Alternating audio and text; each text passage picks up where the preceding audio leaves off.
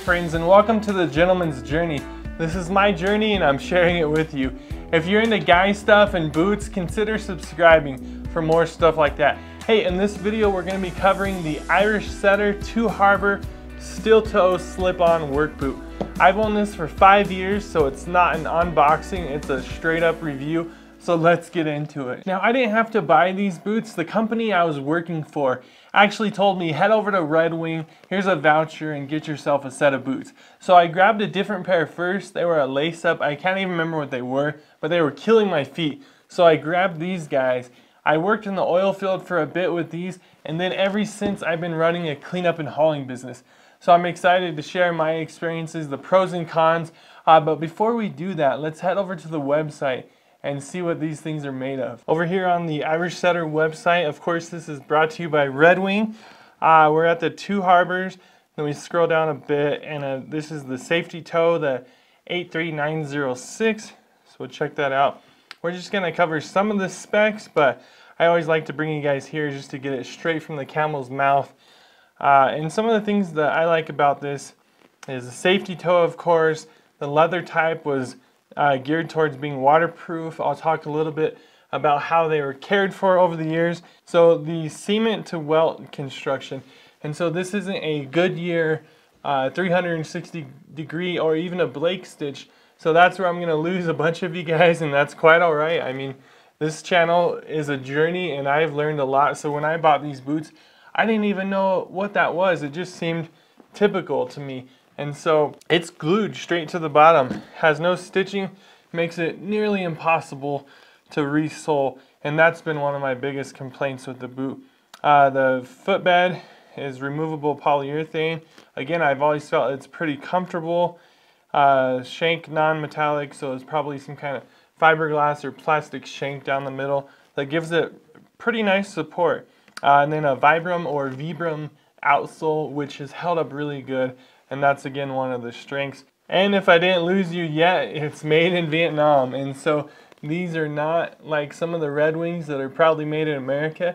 And that's where I lose a lot of guys, and that's perfectly fine. But that's kind of just a rundown real quickly of the build of these boots. And that way you have a little frame of reference if you're not even sure what they're about or what kind of boot it is. It's a bit hard not to give away all my thoughts about these as we're going through the details about the boots, but I just want to make sure we all had a frame of reference of what these guys are made of. So starting out, the steel toe, just like any steel toe, man, this thing saved me several times. I do a cleanup and hauling business now, and I like to carry scrap metal and big old 2x6s, and when you drop one of those on your feet and have these on, whoo, it just makes your day. But you know, the outsole, this is the Vibram or Vibram as they say, and I feel like it's still holding up today. 5 years later and a bunch of miles on these things, I don't have any big complaints other than the way it's attached to the boot, which we'll get into later. So the outsole's been performing really well. And then the midsole, again, working in the oil field, I was standing on some concrete floors all day long, and then doing some of the work I do now, I feel like I've never had any foot fatigue.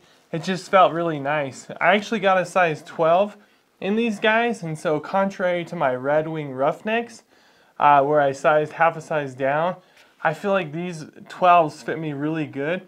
And again, I've had no fatigue.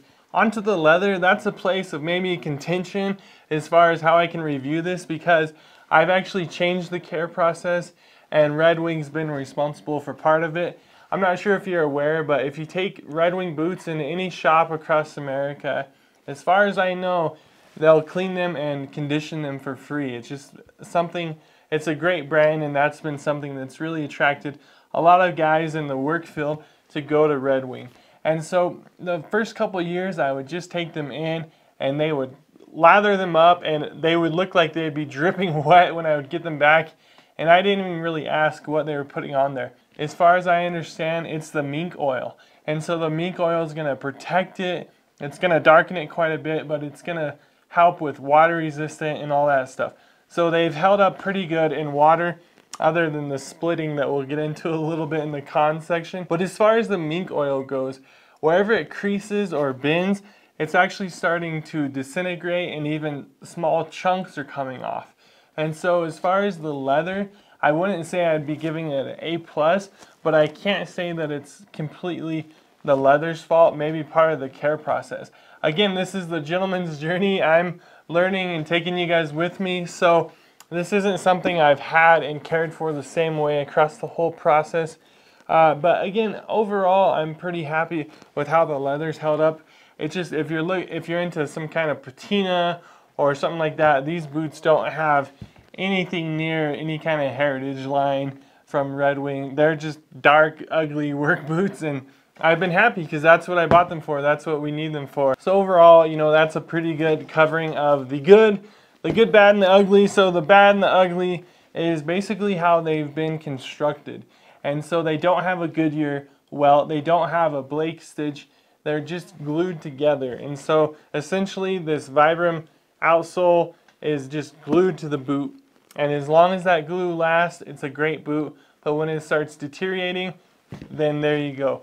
And so something I've had to do, and you could see it still on the boot, is I've had to put some shoe goo on it over the years.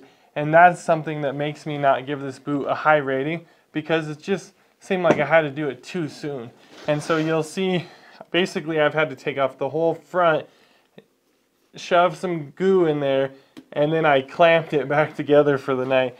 And to its credit, shoe goo, you know, it's holding up. So I'll put a link to that shoe goo in the description if you got a set of boots that are falling apart. I bet you too can get another year or so out of them just with that junk. So it's worth trying if you got a set that you really love. I'm not going to get too deep into these. Apparently you can get that kind of sole professionally glued back on. Friends, I'm just going to let these wear out, and when they're done, I'll be done with them.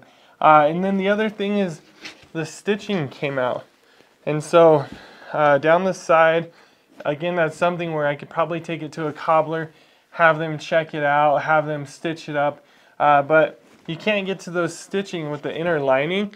And so I don't even want to deal with that. Again, when they go out, they go out. And so again, there's the outsole, how it's attached to the boot. I wasn't happy with, I wasn't thrilled with, but we've made do thanks to the shoe goo.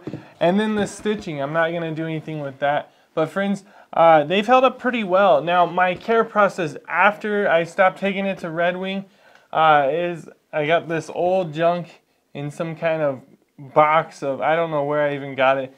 It's the Snow Seal, and so not necessarily a strategy behind that. I would just see when they got really thirsty and I would slather it on. And I think that's pretty much how we all do it, right guys?